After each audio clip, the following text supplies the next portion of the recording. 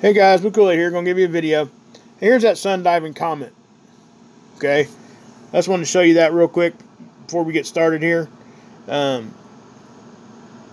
that was on the 15th. Scott did a video because I've been wondering, why didn't they see this? What's going on with all that, right? Well, he did a video, and I suggest everybody go watch it because it gives a lot of good information. I didn't know any of this. This was, like I said, it was a comet to begin with.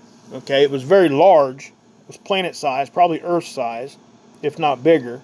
And we can kind of say that because the captures that we got were out next to the sun, because it did go into the sun.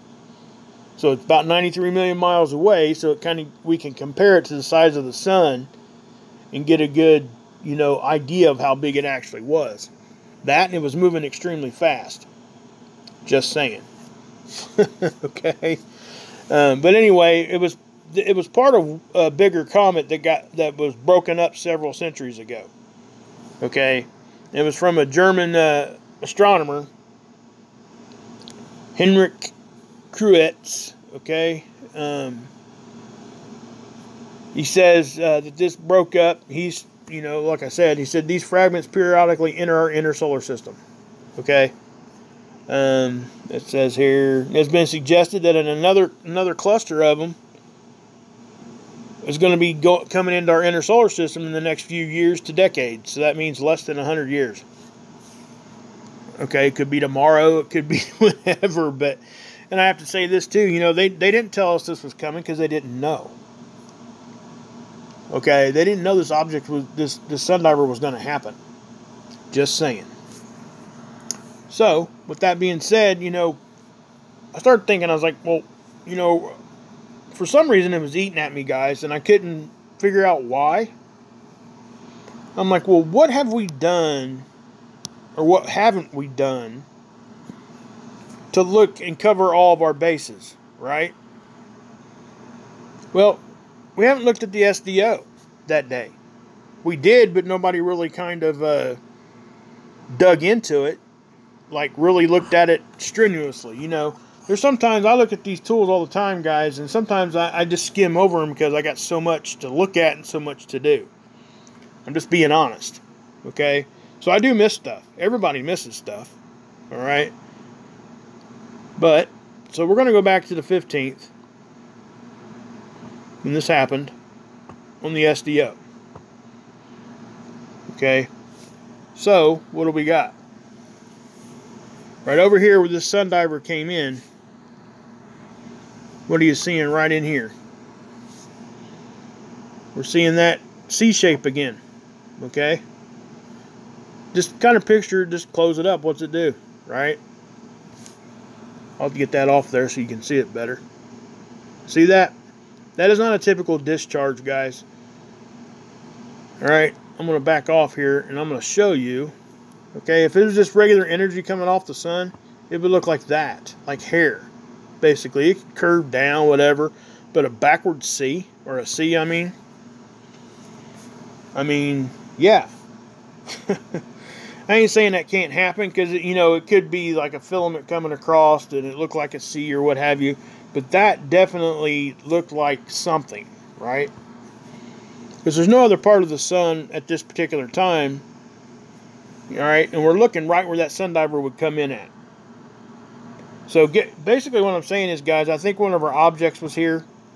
Okay, and it kind of drew it into the sun. And these objects, they're there in a 28-day cycle like we're talking about. Alright, but they don't always have to induce a CME.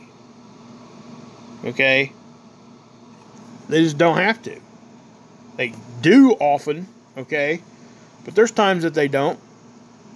That's why at first it was hard for us to catch it.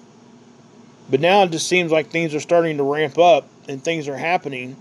And whether these, the sun is in a weakened state and all other kinds of crazy stuff that's happening is causing stuff to react in different ways, okay, than it typically would. That's my point on that. And again, these are multiple objects. It's not just one object, guys. Not just one object.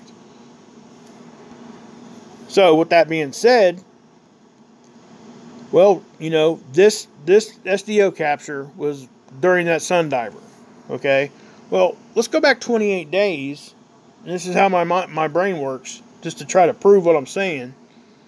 Let's go back 28 days and look at this same thing, okay? But before we do that, I'm going to take you guys... I want you guys to see the 193 angstrom because I showed you the other one first for a reason.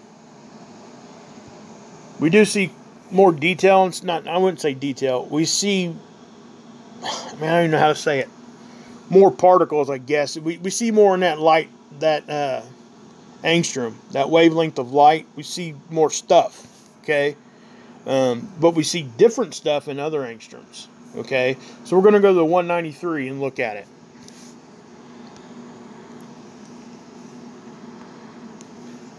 Okay, you guys watch this. See that? Right in there. Okay, most people would just miss that.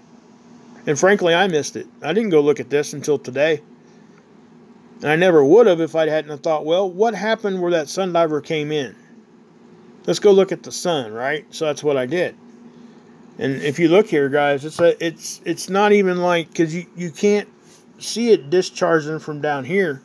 It's as if something was going through the corona right there. See that? Wish I could zoom in more. Okay. Now, again, so what do we do from here? Well, like I said, we go back 28 days. Let's see what was happening on the sun in this spot 28 days prior. Okay. So, let's go to July. It was July 15th, just so everybody knows. I'll go to the 14th, just so we have a better window to look at here. It was the 18th. That's stupid, Mark. Crazy. So we'll go to 17th there. And then 19th. How about that? Alright. And we're going to look at it in the 171.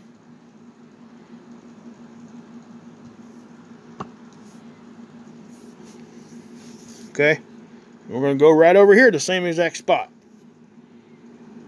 All right, what's going on? All right, watch. Watch it. Boom. Okay, watch this. See that? Right there in that same spot. Watch that thing like wave. I don't know what is going on there. I can't believe I didn't see this before. Okay? I mean, I've seen the CME before, and I'll show you what I'm talking about. See that? Now, I think that's when the camera was getting moved around, so it really wasn't the corona waving around there. So kind of ignore that outer line. But what I'm saying is, all this stuff that's happening in here is in that same spot. Okay? So, we're back 28 days, right? Well, let's go look at, did we see anything happen on the other tools on this day? Obviously, guys, I know the answer to that. We did. Okay, and guess what?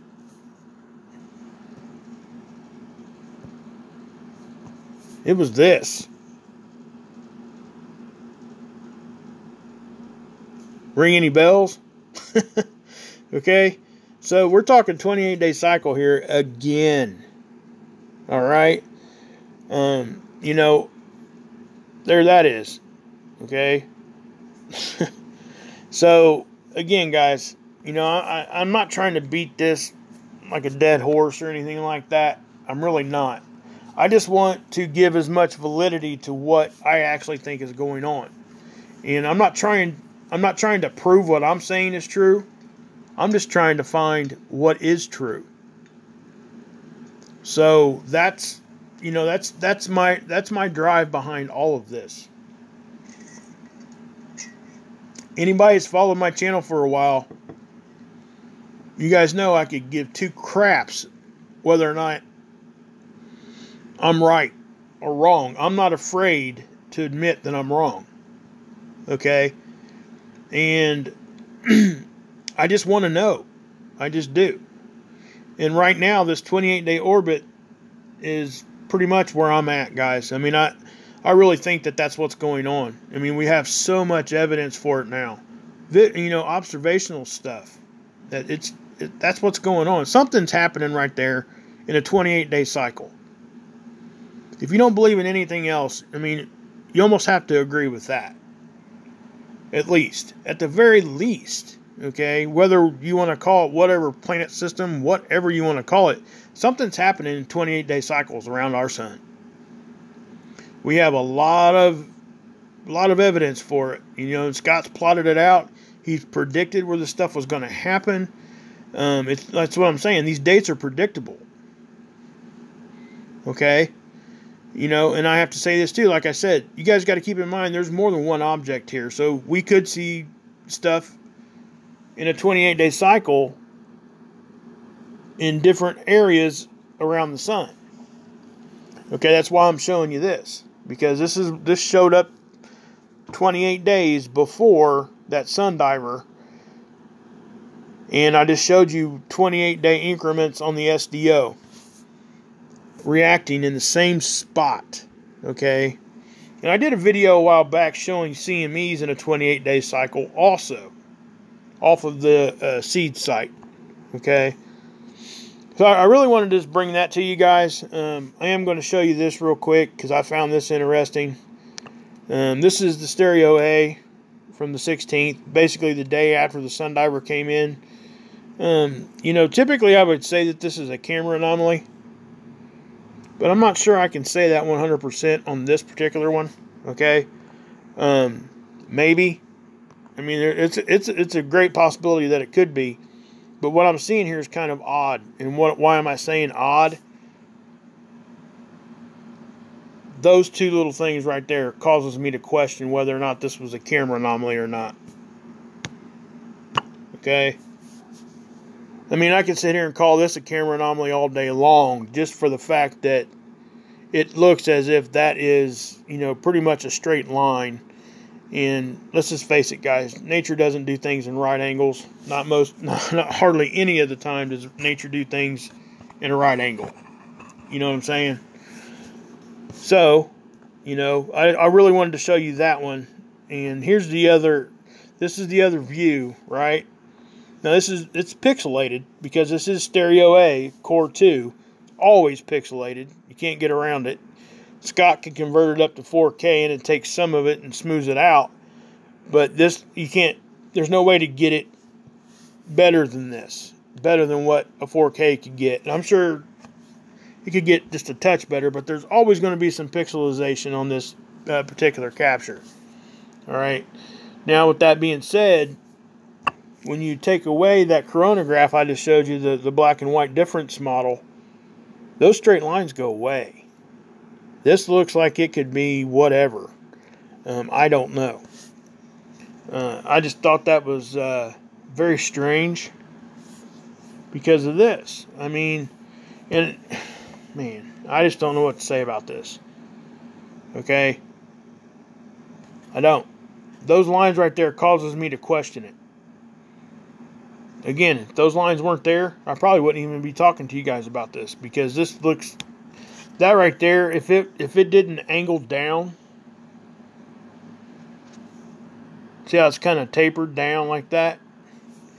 If that was more of a straight line, I guess you could say, kind of from here, we see these typically like this, okay?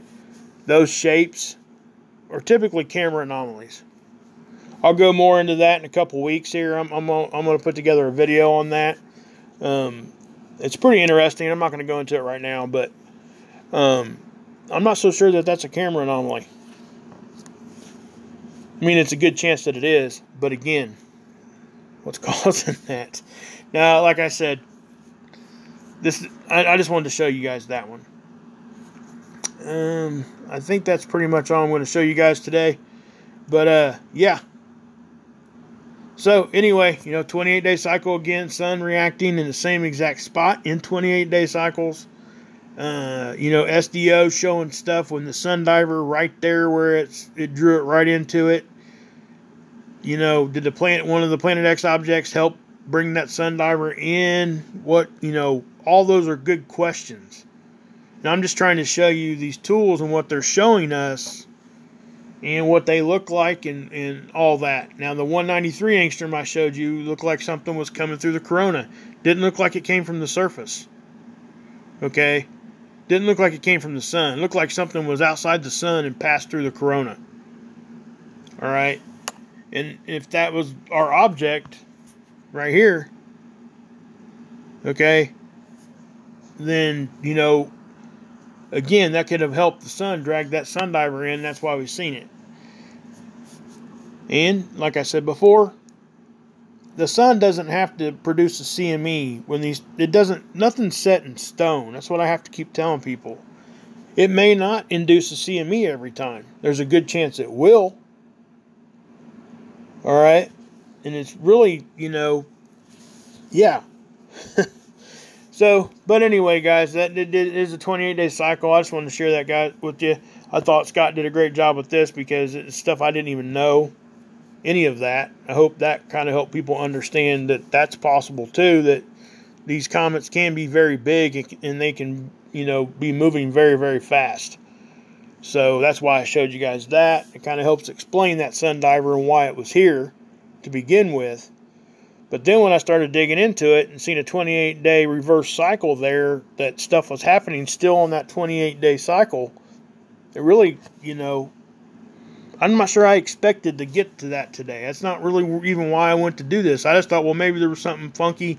Maybe I could catch that sun diver hitting the surface, which most likely didn't happen. It probably got burnt up on its way in, just like it would, a meteorite, when it comes into Earth's atmosphere, they just produce, fireballs, okay? Typically, they don't hit the Earth unless they're really, really big and coming in at really, really crazy angles.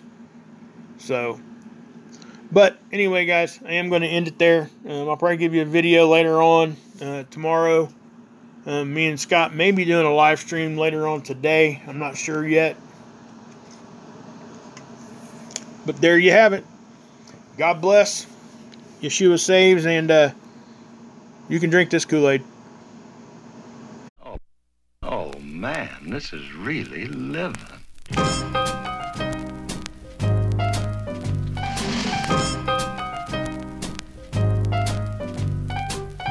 We're committed to the art and nothing can stop us. Not even a train, plane, tractor, all of us as we feel the rhythm inside the marrow of our bones.